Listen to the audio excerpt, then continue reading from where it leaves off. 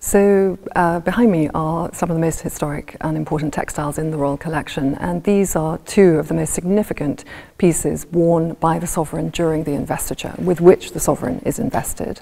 And so the first one is the Supertunica, and that takes the form of an open garment with sleeves, which is also known as the pall of cloth of gold. It is woven from cloth of gold and embroidered with goldwork embroidery to a design which has a strong tradition.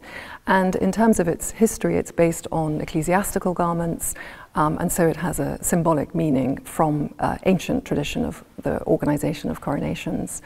Over this is worn the final piece of investiture clothing, and that is the Imperial Mantle.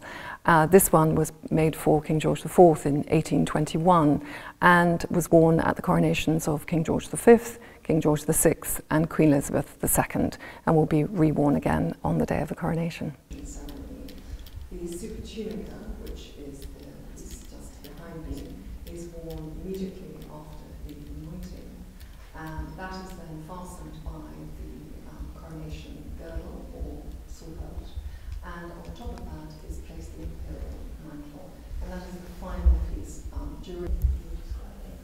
So the mantle takes the form of an open cloak, and again it's based on